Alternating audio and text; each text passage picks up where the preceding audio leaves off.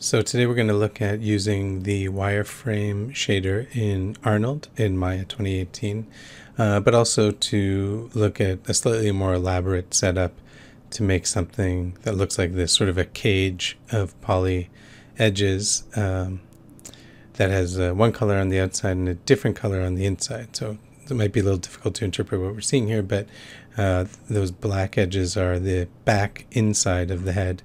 These blue edges are the edges that are facing us. So this is the model here. This is from 1024, the scanning and photogrammetry company. So let's take a look at how to set this up. So we'll just start by taking the model and just doing a basic wireframe shader. So wireframe shading is very easy in Arnold. Let me just clear my area here. So we can just create an AI wireframe shader, and if we just assign this to our object, then we'll see that it looks like this. So the settings for a wireframe shader are very simple. It just has either triangles or polygons. Or it also has patches, which I guess would be for a model made out of NURBS patches. I'll just stick to polygons here. And just, what you would expect. You can change the color of the edges. You can change the color of the fill to make something different.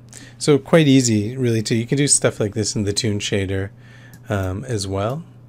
But the wireframe shader is just a quick and easy way to render your wireframes. And of course we can change the width here. And this can be rendered with any filter in Arnold. So if you've used the Toon shader for doing outlines, the AI Toon with Arnold, that the filter needs to be set to contour. That's not the case here. You can use any of these filters here and this will still render. Okay, so let's look at how we can set this up to make this sort of like a transparent cage. So let me just pause this for a sec and we'll go back into the hypershade. So I'm just going to keep the name of that the same. I'm going to make an AI standard surface. And let me just rename this. So we'll call this see-through wire. And I'll call this front because later I'm going to create one for the inside back. So we can just take this wireframe shader, take the out color and pipe it into the base color here. And if I apply this to our object, then we can get something like this, which is also a nice effect. So you are using the wireframe to go into the color attribute and we get this sort of kind of ceramic phrenology looking head. Just trying to fit everything on screen here so we can see what's going on. But it's not really the color that we want to affect. We want to affect the transparency.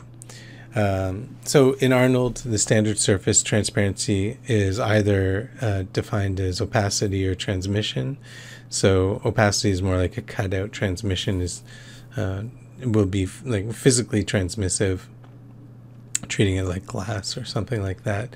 So we could just take this wireframe shader and pipe it into the transmission strength, because that means where it's black, it will not be transmissive, it will be opaque.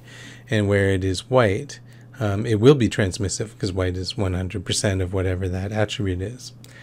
So if we look over here, I can't just take out color and attach it to transmission strength. It just says transmission, but transmission weight.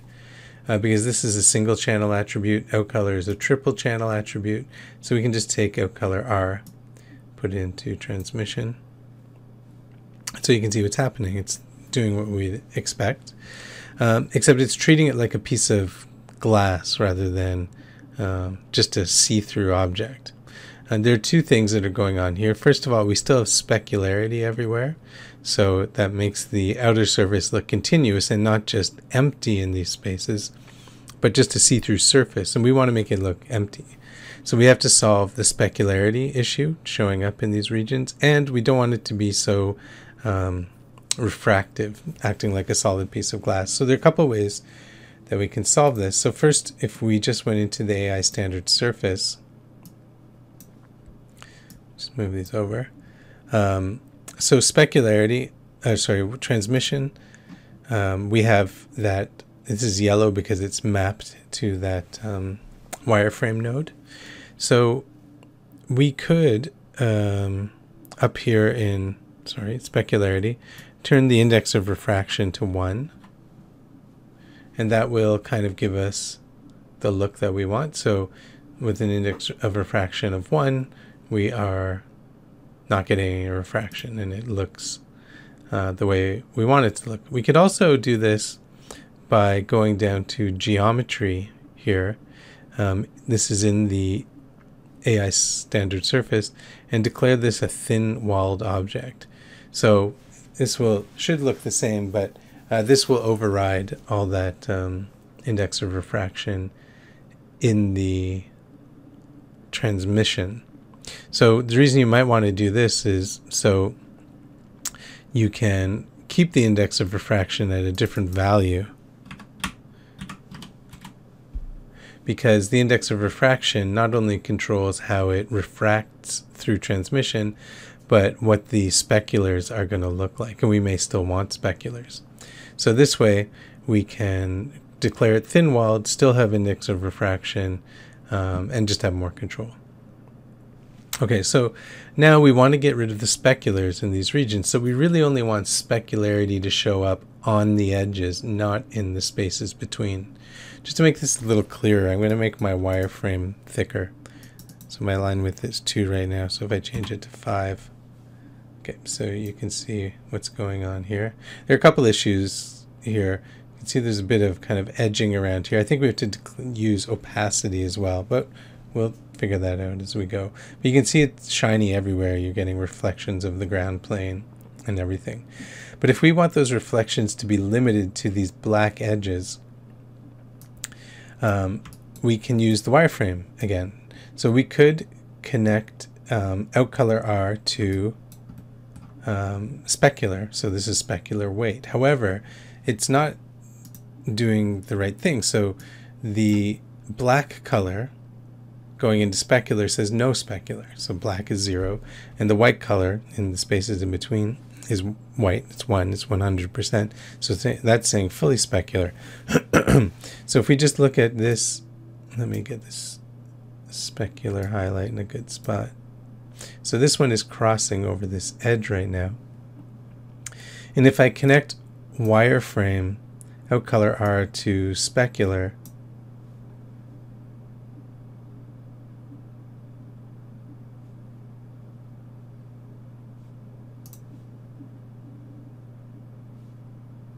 doesn't seem to be doing what I want. Let's try this a little differently. Let's delete that. What if we take outColor all to specular color? Ah, okay, well that works. So we can take outColor all and connect it to specular color, and you can see that this is working in a sense. We're getting no specularity on the edges, but we are getting specularity on the spaces between. So the map is doing what it's meant to be doing. So sorry, I made a mistake. Connect outColor to specular color. But we want the reverse to happen. So we can just put a reverse node in between.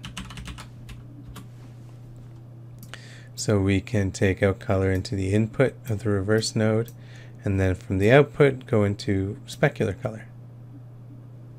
So we should see, yep, so now the specularity is restricted only to the edge. And so now this is looking like a see-through object with no specular anywhere except on these edges here. One thing you'll also notice is that my shadow is showing this texture. And that is because, and I did this earlier, but in the shape node of the model, you have to make sure opaque is unchecked.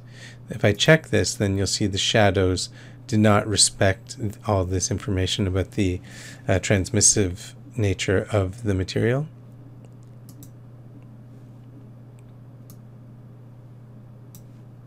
So we also have opacity in the shader here. I'm not sure if we need to do this. We're getting close here.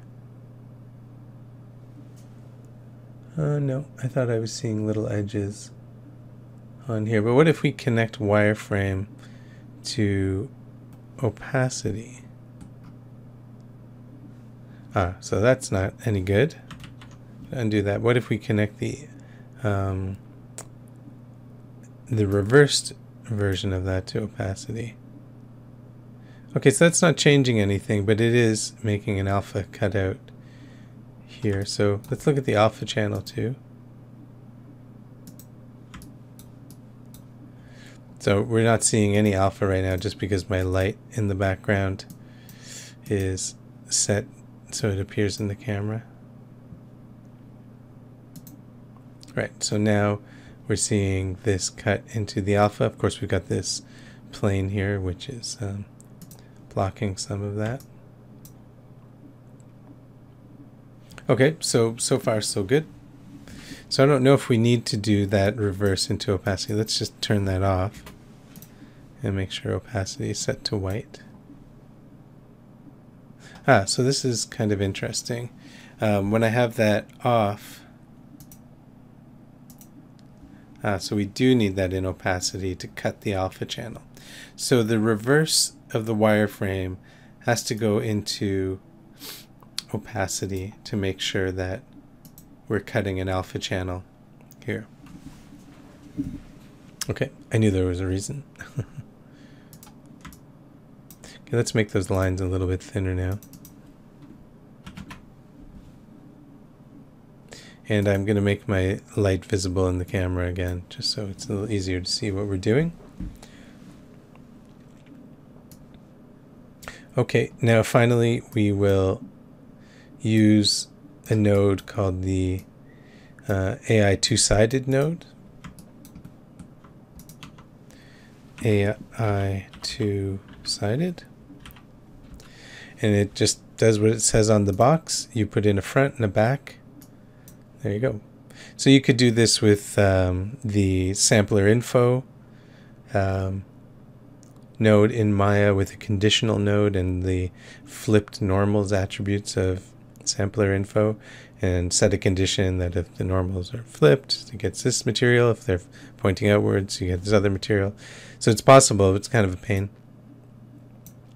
So I'm just going to duplicate this, the wire front, and I'll go to, in the Hypershade edit, duplicate shading network with connections to network. And I'll just call this shading wire back. This way, if I make a change to, you know, the reverse node or to the wireframe, it goes into both of these. Okay, so let's connect these now. So we'll take the see-through wire front, connect it to the front of the two-sided node, see-through wire back, which is exactly the same right now, and we'll go into the back, and then we will apply this, oops, to this guy here. Sorry. So the two-sided shader, I'm off screen here. The two-sided shader, I'm just going to drag it onto here. So now if we render this, I'm going to save my file.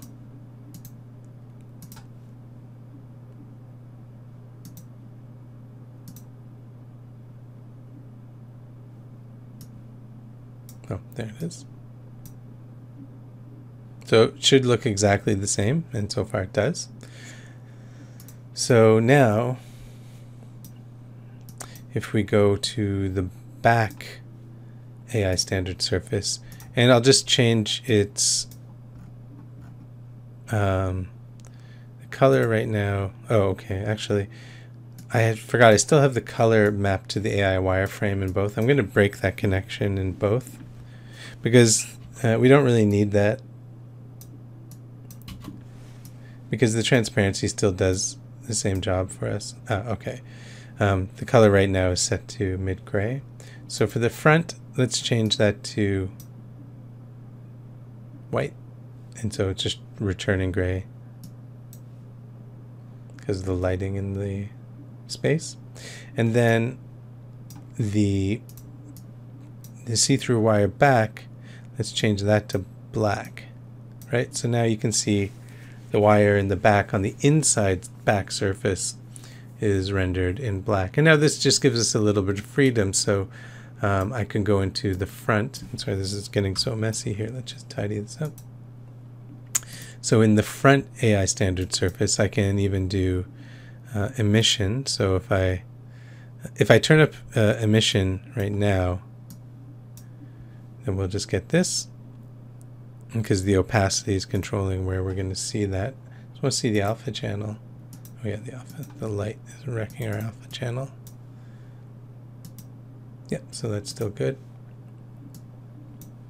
So we can just turn up emission if we want this outer surface to glow or to seem to glow. You can change the color. Get something like this. This is going to override all that specularity that we saw though.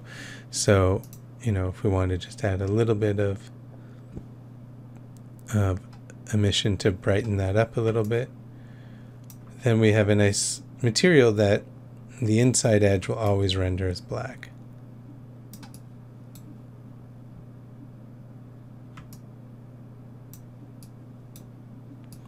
Okay, so there you go. Hope that was helpful.